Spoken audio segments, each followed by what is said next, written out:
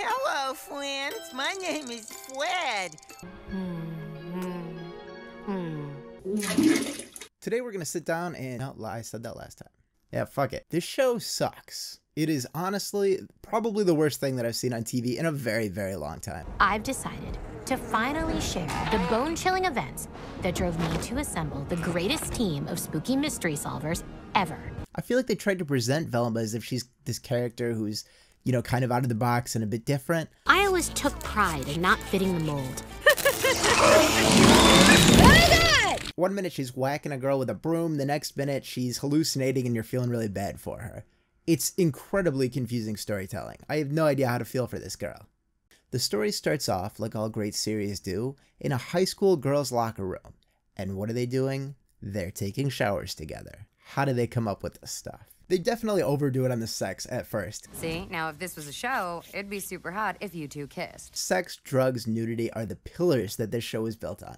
They will not stray from those pillars. I feel like they're appealing to a particular audience of Rule 34 subscribers, but I don't want to speculate too hard on that. If this was a show, you'd be killed off for being horny. Yeah, everybody in the show is just incredibly horny. It's absurd how horny everybody is in there. Okay, so the way that the plot goes, Velma is essentially accused of the murder of that girl that's way too grotesque to actually show. Brenda? She probably didn't do it. I don't think. Maybe. Possibly. She's got to go down to the police station, give a statement. You know what? We're done here. Peace. But the police station is where they introduce my personal favorite character in the entire series. The character is Daphne's mom, one of 2 police officers in this town, and the gym coach. Triple threat. Unfortunately, we're not done here, Velma. You're a suspect in Brenda's murder. She's voiced by Wanda Sykes, and honestly, Wanda Sykes is a treasure. I love Wanda Sykes. I could always get more Wanda Sykes. She should have her own series. She really deserves her own series, honestly. If somebody wanted to give Wanda Sykes a series, I would totally watch that. Okay, so as the story goes... Oh no, I already said that. Velma's mom isn't around, because apparently she went missing... going out to buy a gift on Christmas when Velma was young. She was trying to get her a Christmas present for the next day. Something happened to her. Foul play, she went missing. I don't know. I felt so guilty that it was my mystery solving that had caused her to go missing. I started having horrifying hallucinations. You know, you really start to feel for this character. But wait, they'll throw half of that out the window in a minute. Who killed Brenda, Velma? I do like the little hallucination scenes. I think they're kind of fun. I think they're well animated to an extent, at least better than the rest of the show. Norville? What the hell? So Northville plays the character who's supposed to be Shaggy, but he's nothing like Shaggy. He's wearing the same clothes, but that's about it. Northville is kind of getting cucked by Velma quite a bit. Northville just comes off as such a simp. Will I sell you a kidney to get the $500 I need to make Velma date me? I mean, I'd be a fool not to at this point, right? You feel bad for the guy, but at the same time, it's... Dude, come on. But I had to find you because I still don't know if you listen to my VMs, voicemails. Though I left you some other VMs, voicemails. I know what VMs are!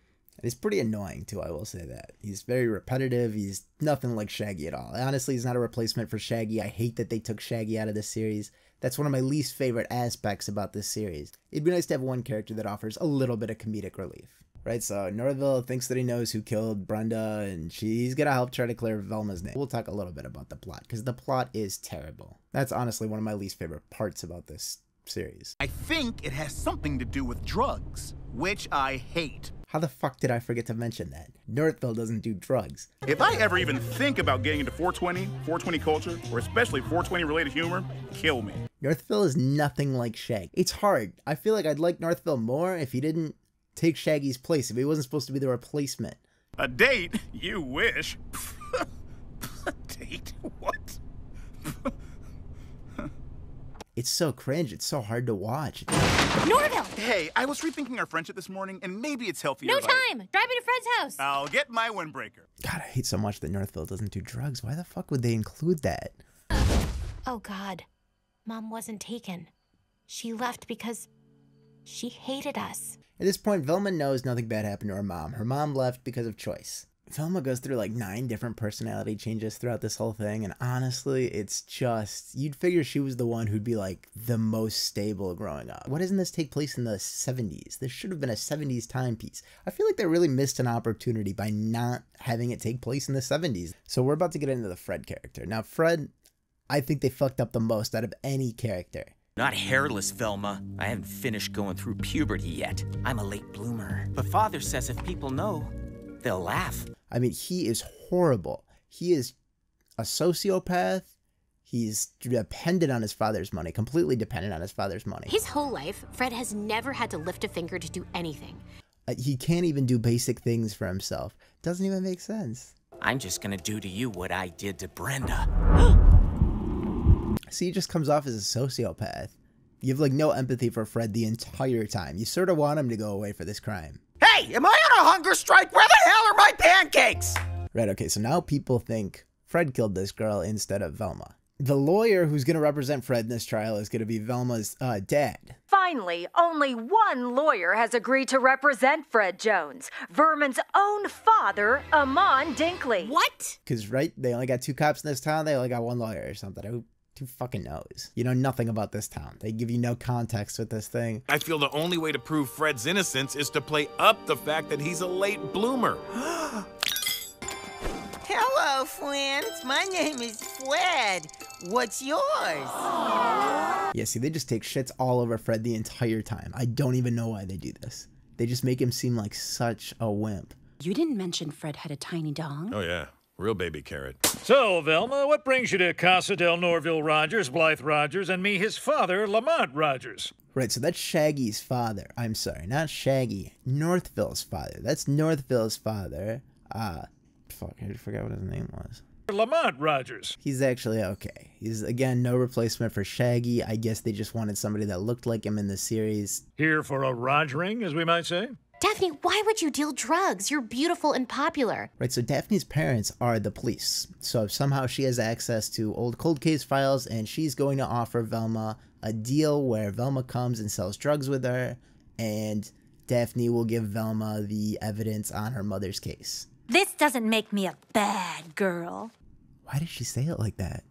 What are we selling? Oh, just the usual. Zoinks, Jeepers, Mystery Machine, and of course, ganja.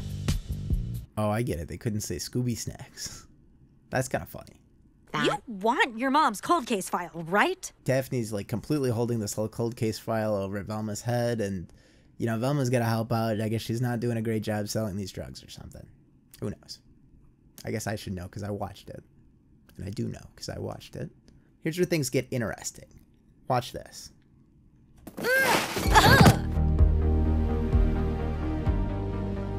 Oh, sorry. I was just wiping some garbage slime off your cheek. If it wasn't so weird thinking about these characters driving around in a orgy van this entire time, it would actually be kind of cool.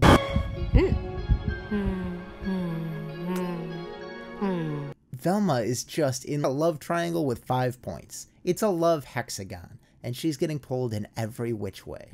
The heat of 1,000 suns passing between us? What? Time both infinite and finite. Velma and Daphne kiss, and this becomes an issue because neither one can admit that they have feelings for each other. Before rolling around on each other, I thought maybe we should talk about our, kiss? I don't like you like that. I like Fred. Because I don't like you like that either. See what I mean? She's getting pulled in all kinds of different directions here. I'm so glad we resolved all our issues before we had to punch each other. Me too. They didn't. And fight to see who's less vulnerable. But she obviously likes this girl. Why not just like be happy with it? Just admit that. Be good with Daphne. Daphne's supposed to be hot as fuck. She's a cartoon, but hey. Rule 34. Right, so they've got this built up tension for each other, and they're about to take it out on each other in some kind of a fight. For some reason, because they couldn't come up with a better plot point, the writers decided that there should be some kind of Tomorrow, you'll be competing in the All Crystal Cove Women's Self-Defense Class Tournament. Women's fighting tournament going on. The next day, of course. So, Velma and Daphne are going to have to fight each other again for real. Now, who's ready for some bone-crushing empowerment? I just like that we get to see Wanda Sykes again. I'm so psyched for Wanda Sykes. What you felt was... Wait, that's my journal. Yeah, and I'm about to perform the audiobook. with voices and everything in it. Velma has Daphne's journal, and she's gonna read it and expose her for being vulnerable, and that's how Velma plans on winning this tournament. So you all think Daphne is the perfect, beautiful girl next door, right? Well, it's a lie. But obviously, you know, nobody's gonna be cool with that. Why would anybody be cool with that? This takes place in 2022, right? So why would she do this? Why would she think that this is a good idea? She's supposed to be smart. According to her own journal, Daphne is so messed up that she has a daily session with our school guidance counselor, Lamont, to discuss her issues. Why didn't they just make her a fun nerd? I feel like she would have been much better as a fun nerd. I feel like this is Mindy Kaling's fault somehow. Fuck Mindy Kaling. Well, do you like me? You know I do. But I'm also, kill me, super attracted to Fred. Both obviously got feelings for each other, but they're not gonna talk about that. Why would they talk about that? Friends hug, boobs touch, no crotch. Boobs touch, no crotch. Right, so the whole mystery machine thing is pretty much just a huge sex triangle, and they're all just having massive orgies, which I'm okay with. Let's move on. Why couldn't they have just done good storytelling? Why did they have to use sex to get people interested in this? She gave me my mom's cold kiss file, and guess what? The last place her cell phone pinged was Fred's house. Wait, Fred? That's huge! Anyway, now they want to go figure out what Fred's connection to Velma's mother's disappearance is, so that's gonna come up in a little bit, I guess. Velma is tasked with putting together a list of all the hot girls who might get murdered. If you don't do it, a bunch of other girls will be murdered, of course, and with them, Crystal Cove's tourism-based economy. But she doesn't really know how to do it, because she's too attracted to Daphne at the moment, and Fred, and who knows. I can't do it. Next to you, every other girl looks like a potato in a dress to me. Yeah. So again, nah, it's more of the same shit. I think it all takes place in one day. So same shit, same day. Oh. Now, anything else I can do for you? Yeah, maybe read this. The feminine mystique. No way! I love mystique! Velma gives Fred this book called The Feminine Mystique, and then Fred becomes interested in women who are like more self-reserved and smarter and have like, you know, self-confidence and that type of thing.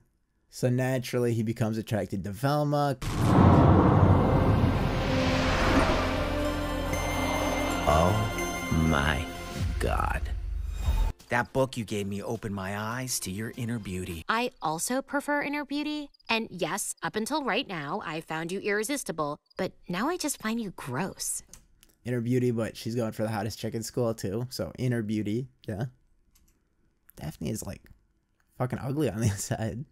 All right, so anyway, that was taking a look at the HBO show Velma. I think it's pretty bad. I think the characters are really bad. I think the storyline is just awful. I think the animation is pretty cookie cutter, pretty bland. In my opinion, I think they ruined a bunch of beloved characters from our childhood. I don't know why they did that, but fuck it. Thank you for watching. Have a good night. Enjoy yourself. Goodbye.